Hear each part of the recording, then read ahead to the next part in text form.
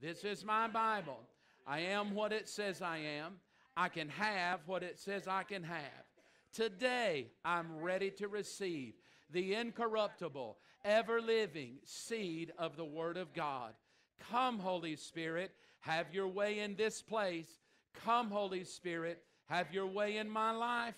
I'll never be the same again. Come on. Never, never, never. In Jesus' name, amen. High five the person next to you and give a shout.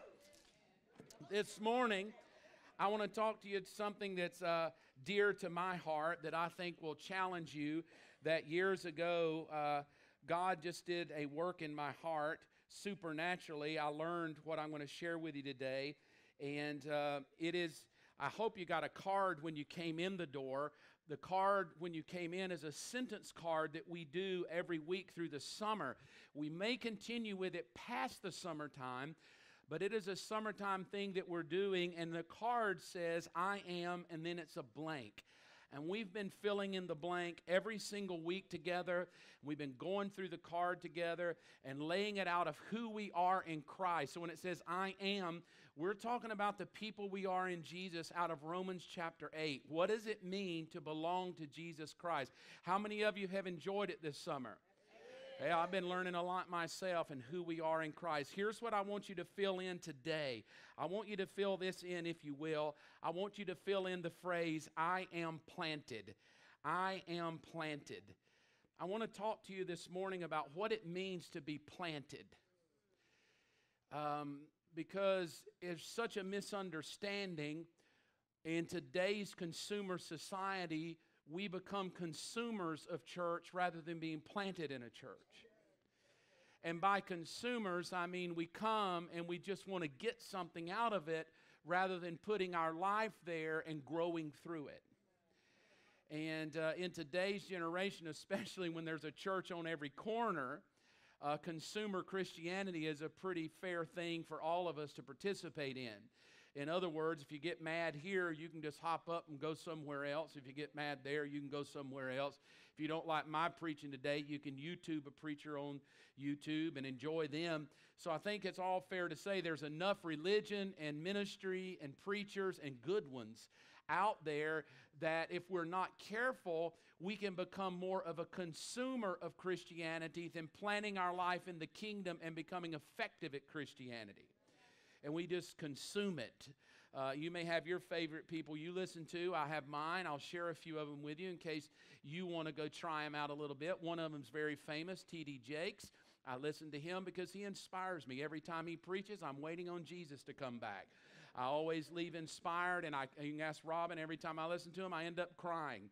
And I think this man is just brilliant how he preaches, and I usually tear up and cry. I also love to listen to Robert Morris. If you've never listened to Robert Morris, I would encourage you to go on YouTube and just type in Robert Morris. All of his videos will pop up. He is a great teacher out of Texas, Spirit-filled. He just does a wonderful job. He challenges me. I love him because he is truly a Spirit-filled pastor, and I listen to him for encouragement. I listen to him to challenge my life. I also listen to somebody, if you ever want to hear somebody and feel stupid, anybody like to hear those people where you just go, how can someone be so brilliant? I encourage you to type this in YouTube, maybe check him out, Chuck Missler, M-I-S-S-L-E-R, Chuck Missler. If you like to go deep and make your head swell and scratch with, oh my Lord, how could somebody be so brilliant? Listen to Chuck Missler. And then my favorite of all time that Mom and Dad have kind of poured into me, into my life. I love this guy. He's passed on to heaven now, but a lot of his teachings are out there. Is Derek Prince.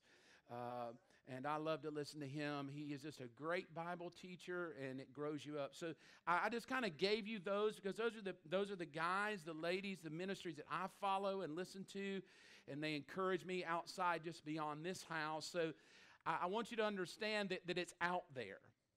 But now on the other side of it's out there, how many of you know anything you want to believe is out there? Come on, anything you want to believe. If you want to believe in aliens, you'll find videos about aliens. If you want to find Jesus is coming back in September, you'll find videos that he's coming back in September. So there's something about consumerism Christianity. If you're not careful, you can get caught up in error and be following the wrong thing and nobody ever know it. So you have to be kind of careful with who you're out there, you know, especially today, in today's world. You have to be careful online and through social media, you know, who you're following around, because you can find any crazy person preaching Jesus, right? So I just challenge you to be careful. But I think this today may help you know how to be careful, and it's called be planted. When your life is planted, things begin to change supernaturally.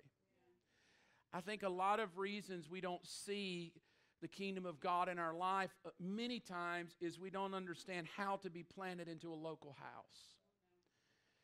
And it's tough today, because today when you say the word planted, it slaps in the face of this thinking that God just wants you happy all the time. Because when you're planted, come on planted people, when you're planted, you're not always happy. Right? If you want to be a consumer Christian, you can always be happy, because as soon as the preacher does something you don't like, you can just go eat off another buffet. Or as soon as somebody offends you and rubs you the wrong way, you'll just go to another church and go, I don't like those people at all. But I have found this to be true. If you want to flourish, now write this down, because this is where we're going to go today. If you want to flourish in your Christian walk, in your life, in your marriage, in your health, in everything you're doing, parenting, you're going to have to be planted. And the reason God wants to do this is for you to flourish. And that means that somewhere in there, somebody's going to rub you the wrong way. You're not going to always be happy, and it's going to be for a reason. God's going to confront you to take you to another level. And we don't go to another level by being happy. We go to another level by gaining wisdom and becoming obedient to wisdom. And so, you know, if you're at Believers Church and you're a member here and you belong here, I think you can understand we throw the gospel out there to you, and sometimes it makes us go higher, and sometimes it challenges us, and sometimes it makes us laugh, and sometimes it makes us cry. Now, at the end of the message, I'm going to ask you a question. I'm going to throw it up on the screen at the end, but I want you to go ahead and ponder it. And this is what I want you to start asking yourself as we teach today. Holy Spirit, what is it you want to say to me through this message? Right? Holy Spirit, what do you want to say to me? I prayed over it. I've asked the Lord what to give me. God gave it to me. I'm going to give it to you. But the beauty of this transaction from heaven to us, to myself, and then to us as a family of believers, the beauty of that is the Holy Spirit. Now, here's a good thing. I love what Michael said during worship. You're not here by mistake. If you're in the door today, then that means there's something in this room God wants to get a hold of you with. It may have come through the worship. It may have come through Robin's exhortation. It may come through the message. There's something God wants you to go out with because He wants you to flourish. Genesis chapter 2. Let's go there, if you will, in your Bibles. First book of the Bible, chapter 2, verse 8. Genesis chapter 2 and verse 8. And then keep your finger in the New Testament, because we're going to go to the New Testament in just a moment. Genesis 2, verse 8. Then the Lord God planted a garden in Eden in the east, and there He placed the man He had made. Verse 9.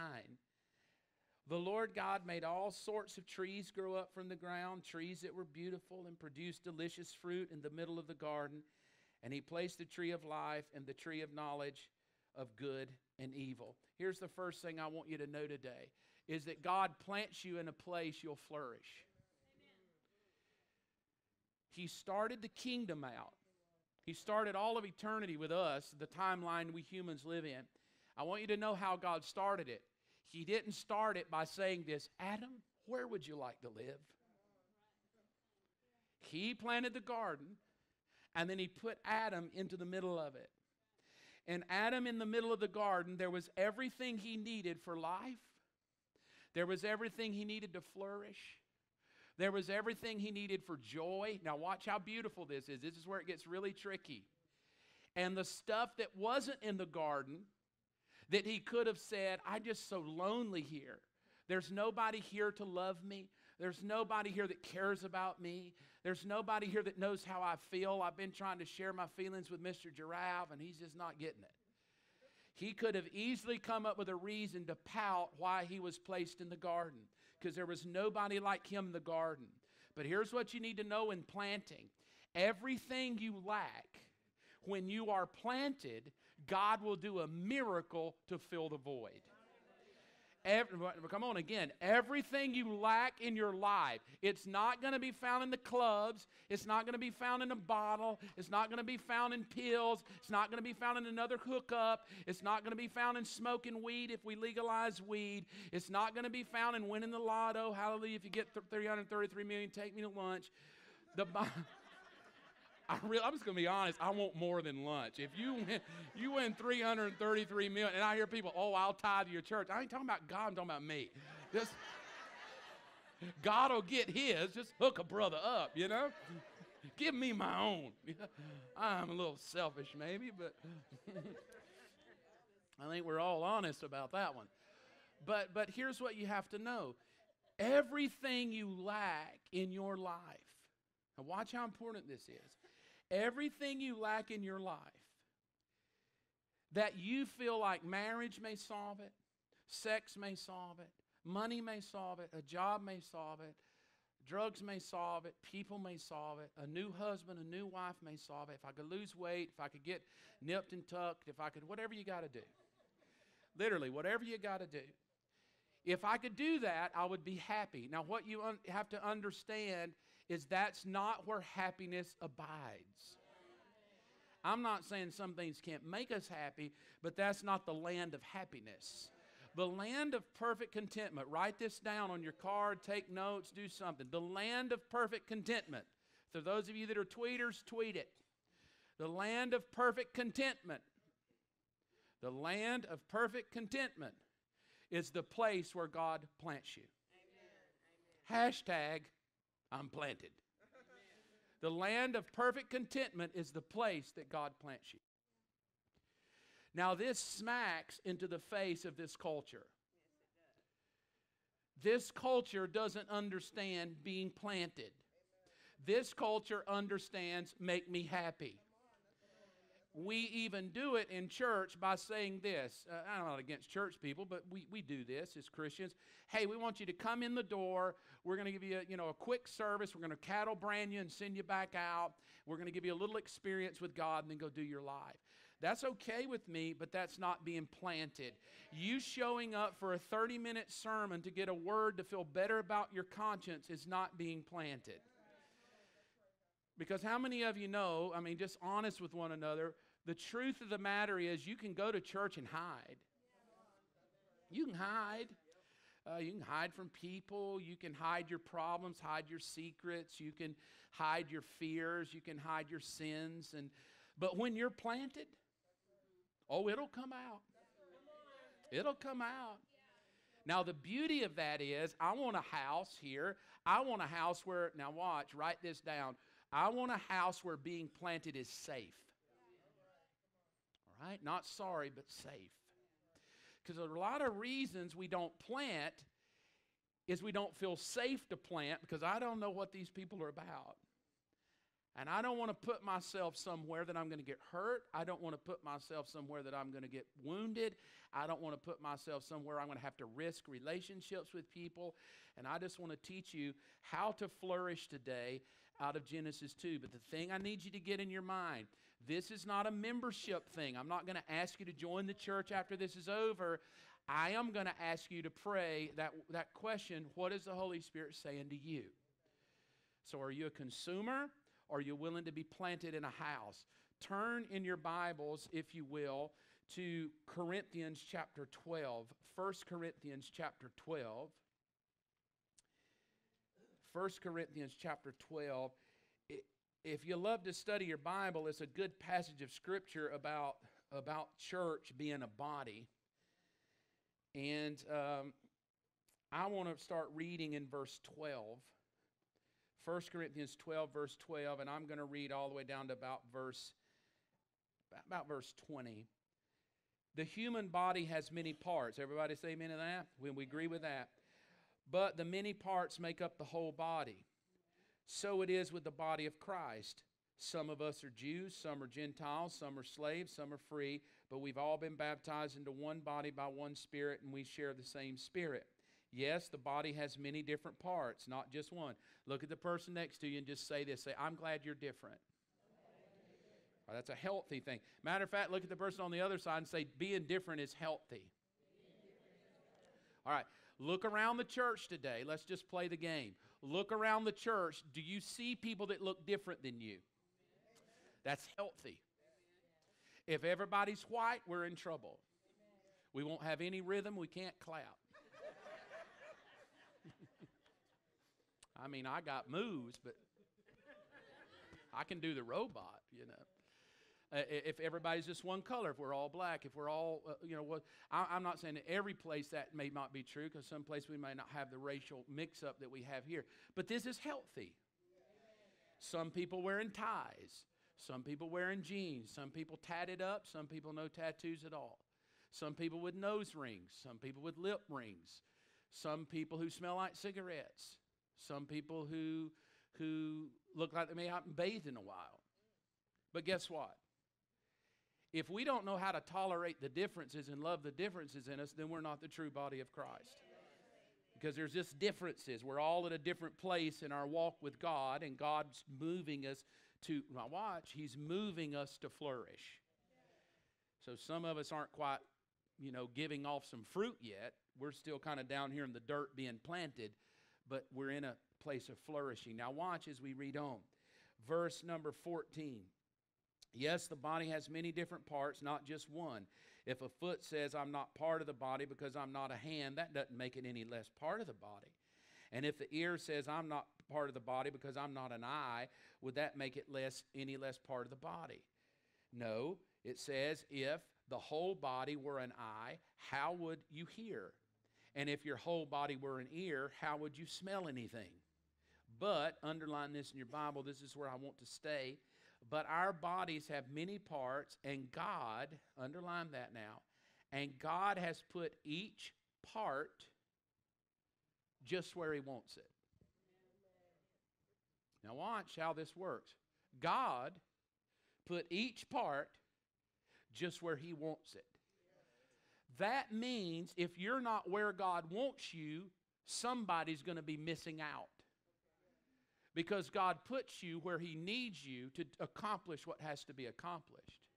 Deuteronomy 16, if you love to study this out, the Lord said, I'll choose where you bring your offering to. You don't choose it, I get to choose it. So there is something about God and His kingdom when He's dealing with us as church people. We have to leave the health club mentality. I go wherever I want to go, and I hop all over town to where I get the best deal that fits me the best. The church is not a health club. It's not a restaurant where you get to pick where you want to eat.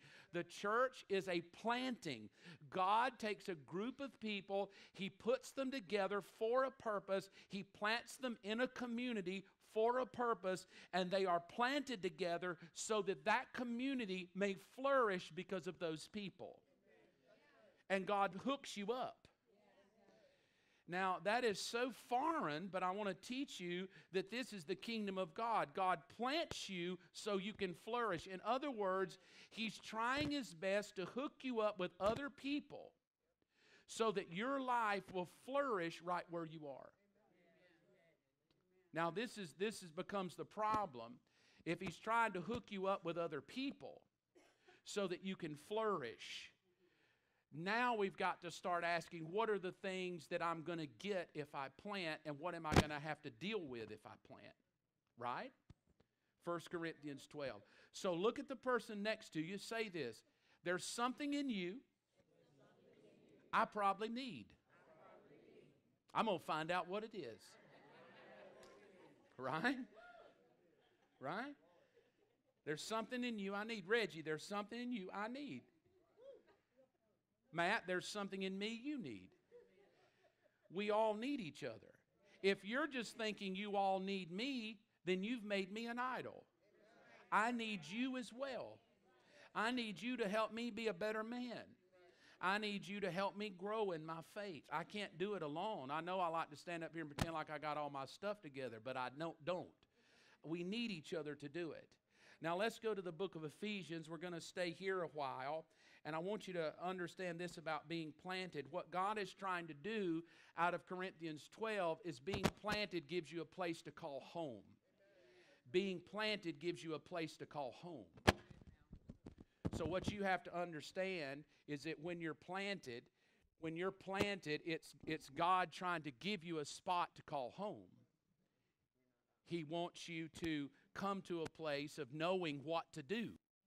So church is not just something, let's hold off on this one for a minute if you will. Church is not just something that you,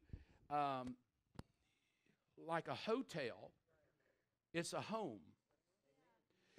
Now the difference in a hotel and a home is this. The difference between a hotel and a home, I can trash a hotel, somebody's going to clean it up. Thank God for the maid. She's going to come by, clean up my mess, clean up my towels, iron everything, put brand new sheets on. I can live like a slob, come back an hour later, it's heaven. Mints on my pillow.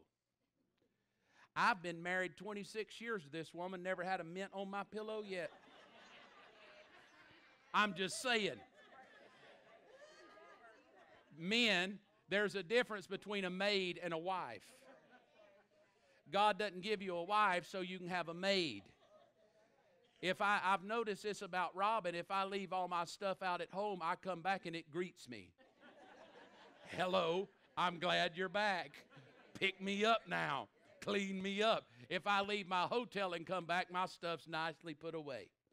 Now, church planted is a home, meaning this, you have a responsibility here. There's something God wants you to do here. You can't just leave it up to a handful of people and treat other people like maids, mess it up and run home. If you're planted somewhere, it's an ownership thing. And now that's a different concept too, an ownership thing versus just I'm a member, I run in, I give money, I leave. Being a home and being planted means we all have a responsibility to help each other. Your grass needs mowing, we'll help you. You need help in your marriage, we'll help you. We're here to help you. That's what the body of Christ does. Now I want to read it to you out of Ephesians chapter 6. If you'll turn there, I want to teach you how in the world do you stay planted with a group of people who are so different than you. How do you stay planted with a group of people who are different than you? It's easy to be planted on Facebook. You can just delete them. But when you're in a home, we can't delete each other, right? So I can't get rid of you. You can't get rid of me. All right? Ephesians chapter 6, verse 10. Here is a final word. Be strong in the Lord and in His mighty power. Now, he says it's a final word. So he's going to nail it home. Watch what he says. Put on God's armor so that you will be able to stand firm against the strategies of the devil. Now, here's the strategies of the devil. For we're not fighting against flesh and blood enemies, but against evil rulers and authorities of the unseen world, against mighty powers in this dark world, and against evil spirits in heavenly places. Here's what being planted will teach you. Being planted allows you to see people are not your problem. People are not your problem. I know that's shocking to some of us because you could name 5 right now that are your problem. But people are not the problem. Now, it's easy to be planted when I understand people are not the problem. You're not my issue. I'm not your issue. If there are things amiss in my life, there are spiritual things happening to thwart me, to make me think a human is my problem, but a human is not my problem. Now, until you grab hold of this, you'll never be able to be planted because the devil will deceive you to get away from these people because they irritate the hound out of you.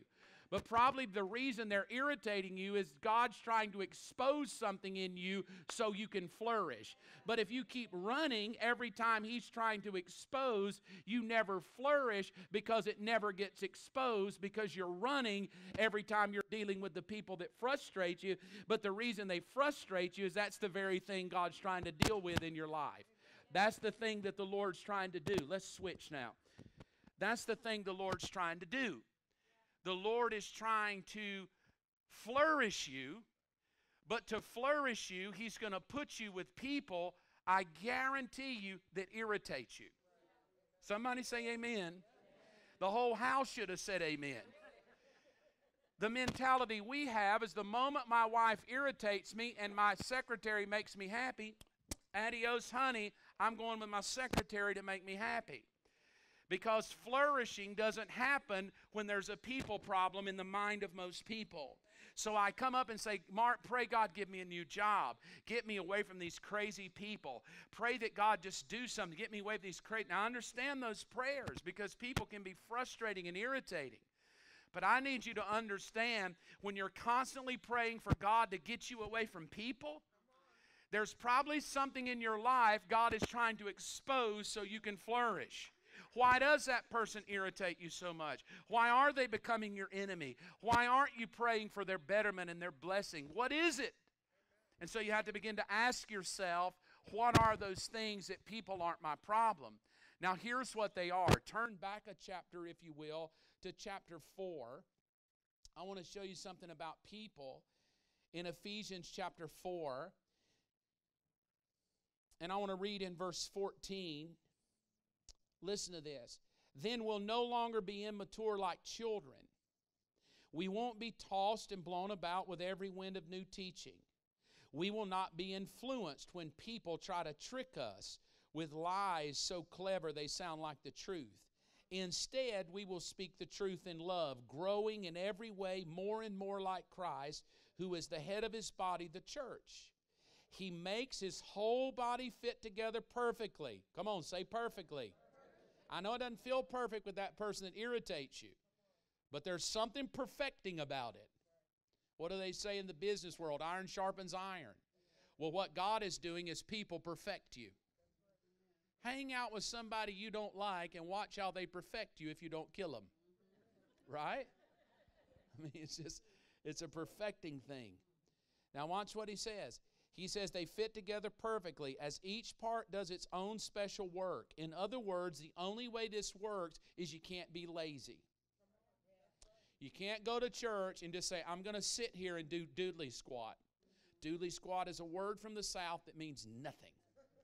I'm doing doodly squat. I just want to come. I just want to be a consumer. I want to get in the door, get out the door, whatever it is, go home.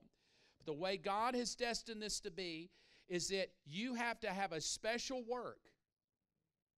Now, do you believe this about yourself? That you, every person in this room, regardless of where you've come from, where you're going, and what your past stories entails, there is a special work in you. You have something to contribute today. You say, wait a minute, I'm not even on a team. I'm not on a serve team. I'm not talking about serving. I'm talking about there's just something in you today that can help another human being. And it might not even be in this building. It might be out at Ingles or Publix, but you have to wake up going, there is a special work in my life, and I'm on this planet for that special work. And it just might be trimming hedges for your neighbor, but there is a special work for me to do. And because of me, the planet, me helping the other parts grow.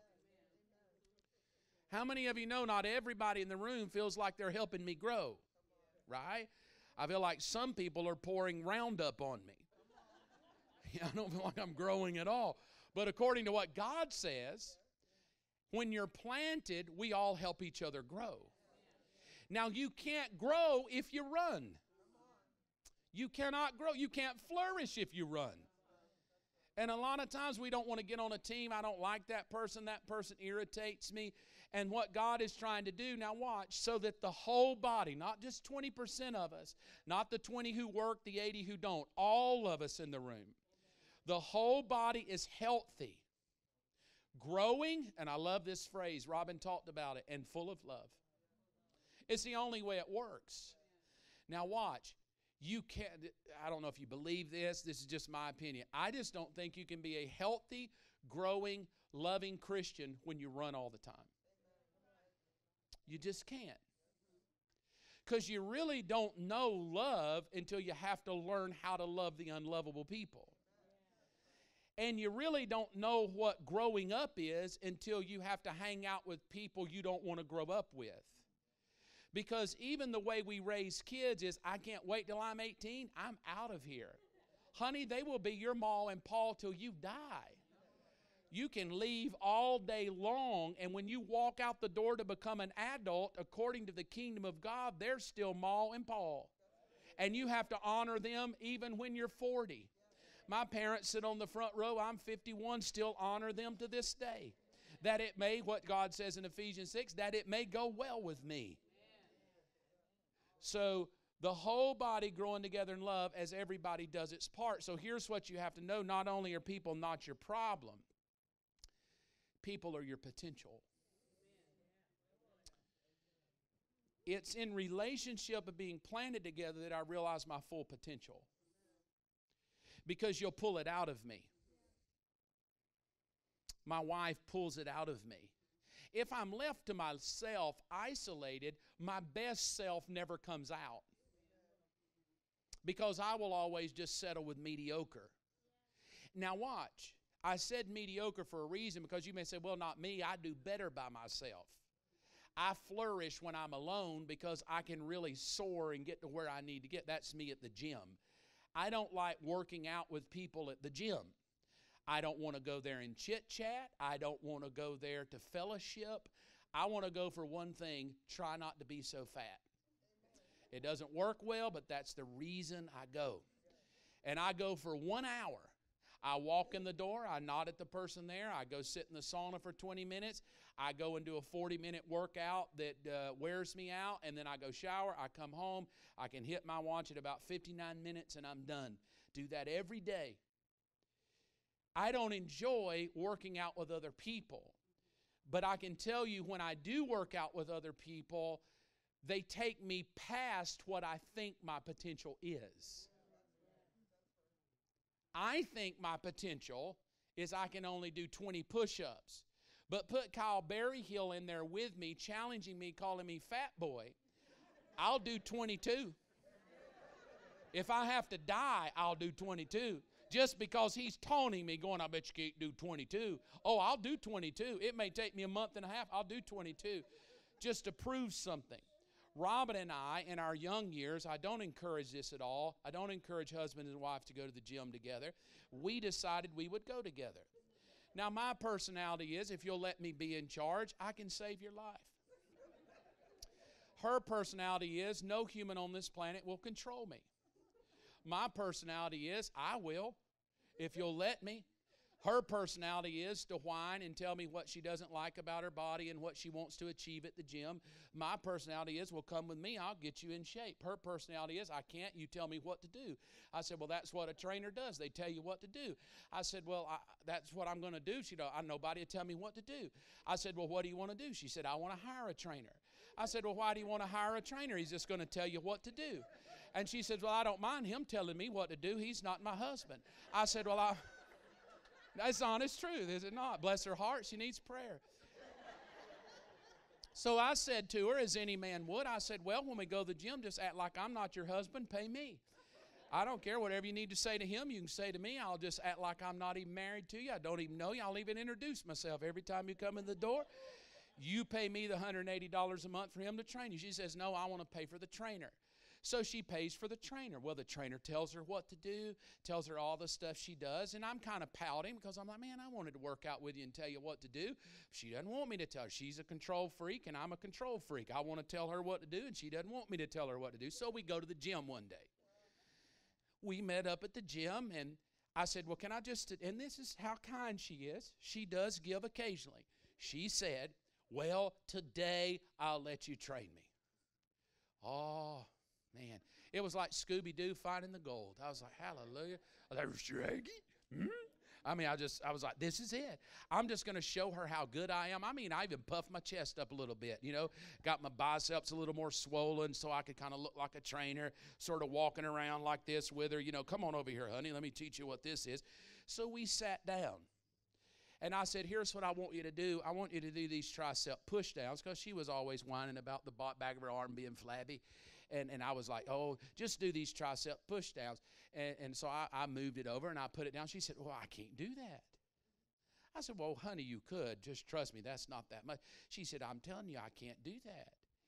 And I said, well, yeah, you can. I mean, I've been married to you. If you can't do that, you can't even birth a kid.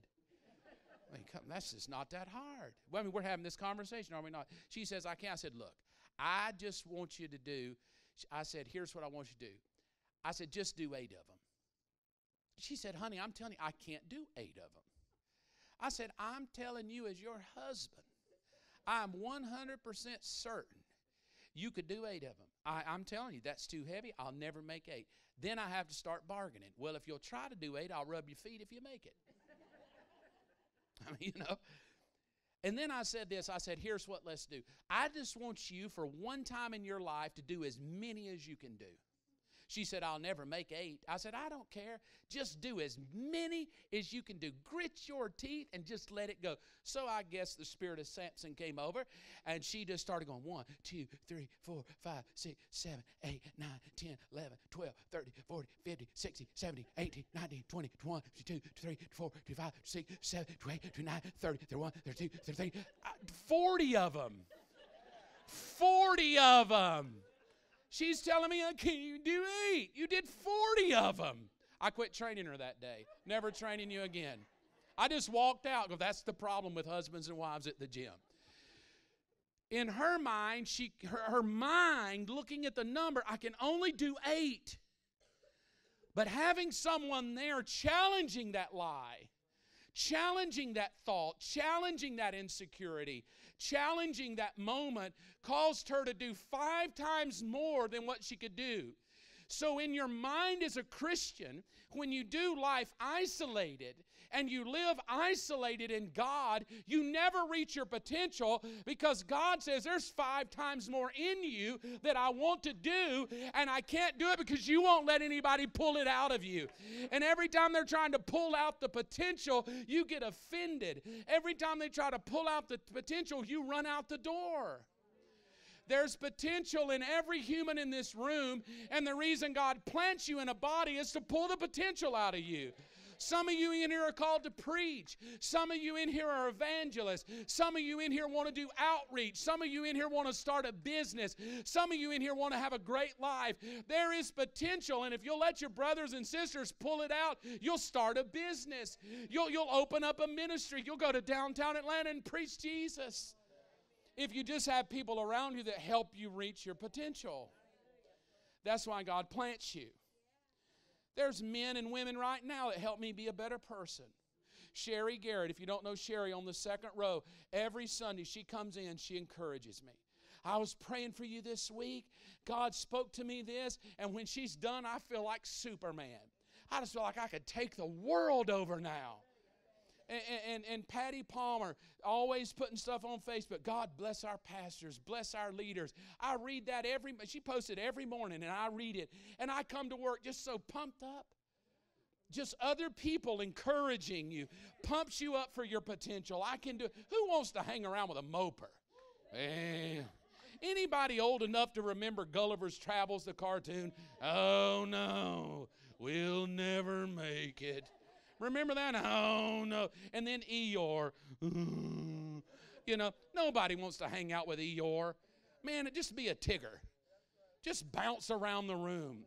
Encourage each other's potential. That's why God plants you. Now, if you're a runner or a church hopper or a floater, I only just come when the wind blows. I'm not consistently planted. It's going to be hard for you to flourish, and it's going to be hard for you to reach your potential. Because God wants to pull it out of you. All right? Ephesians chapter 4, at the very end of the chapter, verse 31. Let's read 31 and 32. Get rid of all bitterness, rage, anger, harsh words, slander, for all types of evil and all types of evil behavior. You see, you can't even get along with each other if you're not willing to get rid of some stuff. How many of you in this room say, I got some stuff I could get rid of? Let's go back to that scripture one more time. Go back to 31 one more time. Get rid of bitterness. Is there anybody in your life right now you need to just forgive and let go of? They've hurt your feelings. They've ticked you off. Another church, another pastor, another human, an ex. Is there any rage? Is there anybody you'd like to kill right now? Maybe not kill them, but wound them and maim them. Maybe take a leg. You know, just something simple. Anger. Anger. Have you ever come to the house of God and left more mad when you left than when you came? Anger. Then it goes this, harsh words. Holy smoke. Harsh words. I've been married 26 years. I've said harsh words to Robin. Harsh words hurt. Harsh words hurt. I've learned this being married and living with all girls, growing up with all girls in our home. Harsh words sound fun in the moment, but you can't ever get them back. Can't ever get them back. Once they're in the soul, man, they're in the soul. And you just end up having to eat those harsh words. Well, Paul says if you want to make this body work, you can't have harsh words. Slander, that means you'll never be planted if you talk about people. Now, I'm not talking about talk about them in a nice way or you got an issue. I'm just talking about meanly, demeaning them and putting them down, rolling your eyes every time they walk in the room. Well, I don't want to work with them. That's slander, as well as all types of evil behavior. Now, those things are in a category of evil behavior. How many of you, just help me, just raise your hand and be with me. How many of you have ever had harsh words? Okay, most of you. That's evil behavior. I know in today's society you can drop the F-bomb 42 times and you're a Christian, but not in the Bible. Harsh behavior doesn't work in the Bible. Now watch what it says, because here's how we get along in the body. Instead, be kind to each other. Tender-hearted, that means I care more about you than myself. Forgiving one another, just as God through Christ forgave you. Being planted allows you to receive forgiveness and offer it. 1 John chapter 1 says if you really want to know the power of the blood of Jesus, it's recognized through fellowship. And the blood of Jesus Christ that cleanses us from all sin, it's recognized in fellowship. Your cleansing of sin is recognized in community. How do I really know the power of forgiveness if I don't have brothers and sisters who look at my failure and say, I forgive you? I'm telling you, there's power when you hear those words. I have failed as a man. There's power when you hear the words, I forgive you. And you look somebody in the face that's wounded you and you say, you know what, I forgive you. It's power in a body because it's the place you receive forgiveness. Anybody ever messed up before? Doesn't it feel good when the people you wounded pat you on the back and say, you know what, it's okay, I love you. We'll get through this. I forgive you. I mean, it's healing. It just like makes you just want to keep moving through life. But at the same time, it gives you a chance being planted, because you have to stay long enough to get wounded to offer or give forgiveness. It allows you to give it back to somebody else. So the environment that we're creating at Believers Church it's an environment of forgiveness. I don't care what you've done, I forgive you. And I would ask for the same back, you forgive me. And we create an environment to where the blood of Jesus Christ is recognized together. But it's hard to understand the power of forgiveness if every time you're offended, you run. Or every time you're hurt, you stay home. Or every time something goes bad, you just start pouting and stay out of church for 6 more months. Just trying to work through it. The best place to work through your hurts is in the body of Christ with other people. Now let me ask this question. At Believers Church, how many of you love it when you're forgiven? Raise your hand. Okay. Now how many of you are willing to offer it back to other people? Yeah, that's what it takes. It takes me willing to offer forgiveness back. If you've been here long enough, you know my personality. My personality is you can be talking to me 1 minute, my mind goes off a whole nother direction, like squirrel. Now, I've trained myself over time to learn how to pay attention. I'm not always great at it, but I've had to train myself. I've had to train myself to be a better listener. Because sometimes when people are talking to me, my mind's going a million miles an hour and I'm fixing the world. You know, I don't know if you've ever met people like that. That's me. And it's not that I'm thinking, it's not that I don't care about you, but it can come across that way. So if I've ever offended you that way, forgive me, and I'm really trying to be better, but you can help me be better by helping me be better. Listen to me, boy. Okay, yeah, I'm sorry. Hey, I'm back. Hey, I'm back. Helping one another. Robin, if you don't know this about Robin, and you don't have to come up and apologize to her, she's pretty good with this. She's been deaf in one ear since she was born. But over our tenure of 20 years pastoring, I've heard people say to me, I just feel like she ignores me a lot. Like I'll call out and she'll just keep walking.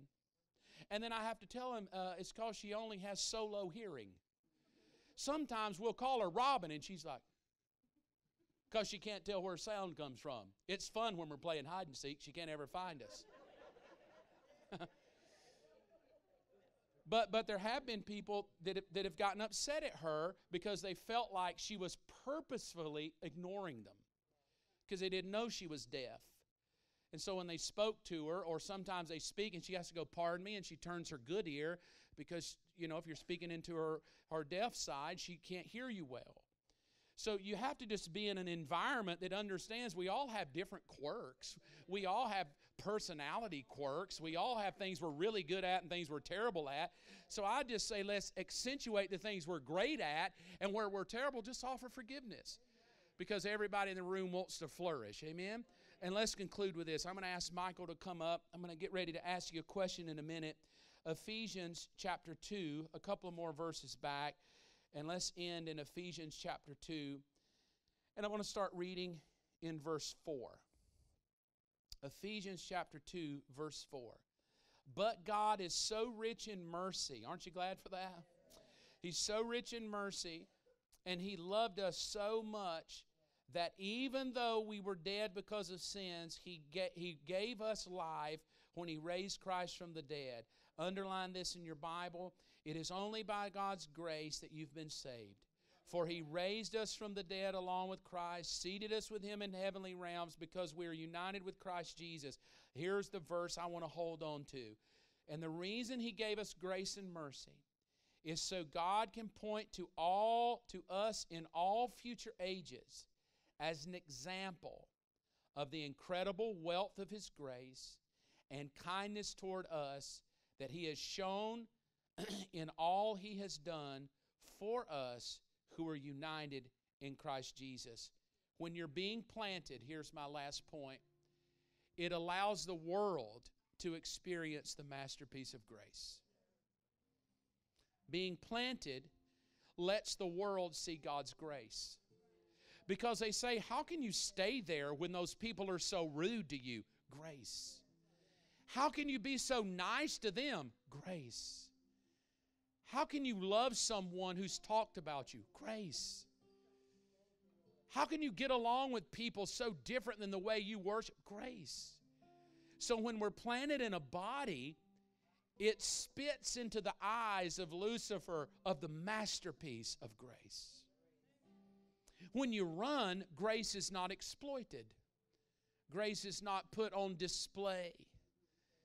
But when you stay together and you plant together and you're in it together, it allows you to be part of the painting of God to this generation. I love my parents' testimony.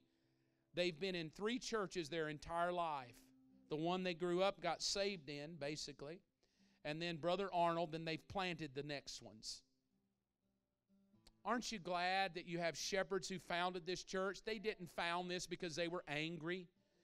They didn't start this church because they got bitter at another ministry. They didn't run here because some other preacher hurt their feelings. This church was planted in July of 1990 because a man and a woman of God said, God is sending us to Atlanta. So I want to tell you something about Believers Church if you're new. It's been here since July of 1990. It's 2016, but the root of the tree was planting. It wasn't started out of bitterness, anger, rage. It was started out of being planted on this corner. I've asked my dad several times, Dad, why don't you move? Why don't you get a better location maybe? Well, you know what he always tells me? Son, I can't leave. God planted me on that corner. Well, Dad, why don't you go? Man, you know, if you get in a shopping plaza or get somewhere closer to I-20, do you know, he would always say this. He said, well, son, I'd do it, but God planted me on that corner. This corner has been planted. And here's what I'm asking you today. Are you willing to plant here? If you've never made this your home, would you be willing to? Your home. I may not be a perfect pastor, but I'll help you flourish. I'll challenge you. I'll pull out the potential in you. I'll help you get where God wants you to get. I'll walk the journey with you. Robin will walk the journey with you. If you fall, I'll pick you up, dust you off. If you offend me, I'll forgive you. If I offend you, I'll ask for forgiveness. But I can promise you this at Believers Church, if you'll plant here, we will do life together. And when we bump into a wall, we'll all turn to the Holy Spirit and say, help us, and get forward. If you're looking for a home, I would just like to encourage you with this. If you're visiting today, you're looking for a church, I would love to have you here. But most importantly, I want you to find somewhere you can plant, somewhere Jesus wants you. And you can say, Jesus, where do you want me? And now if it's at Believers Church, I'll welcome you with open arms. Our people will welcome you. We'll treat you like family. And then here's what I want to say. If you're a member here and you've been part of this ministry a long time, or you've just kind of come on board in the last year, I want to challenge you. We cannot flourish if you hold back your potential. We can't. Some of you have potential to give more. Some of you have potential to serve. Some of you have potential to lead. You heard Robin talk about our B groups are launching. Guess what? We need people that can lead a B group. I want to pull that potential out of you. Would you open up your home and let us put a group in it? Would you be willing to lead a group? We'll provide the notes. We'll help you. We're not asking you to be perfect. We're just trying to pull the potential out of you. We'll help you get to where God wants you. Do you love children? Let me pull the potential out of you. We've got great places you can serve. Do you just love hugging people? We've got a great ministry in First Impressions. But I want to be a pastor that pulls potential out of you. I'm not asking you to be perfect to serve here. I'm just asking you, can I borrow your potential? I'll help you get there. You may not think you can do 8 push-ups. I'll help you do 22. If you'll hang in there, I'll inspire you to be great at what God's called you to do. Here's what I'd love to say, and I'm not threatened by your potential at all. I want you to be the best you can be, and I want you to succeed. Here's what I want to ask you. I want every eye to look up to the screen, and I want you to ask yourself this question. Holy Spirit, what is it you want to say to me through this message? It's the best question I could ask you. Holy Spirit, what is it you want to say to me through this message? Would you bow your heads for a moment? As Michael's playing, I want you to just let that question sink in. Our prayer team is coming up now. There's people here that are Spirit-filled. There's people here that have been trained to pray for you, to lay hands on you, to agree with you. Our elders are here. Our prayer teams are here. And they purposely are here to put their faith with your faith. In just a minute, I'm going to ask you to be honest about this question. Is there something the Holy Spirit wants to speak to you through the message you've just heard? And if there is, I'm going to ask you to come up and let us pray for you. And just let us stand with you. Maybe it's about your marriage, your health, a child, money. It can be any need you have. If you're afraid to come up front or you just feel a little timid, hey, when we dismiss, just come up then. We'll be glad to pray over you then.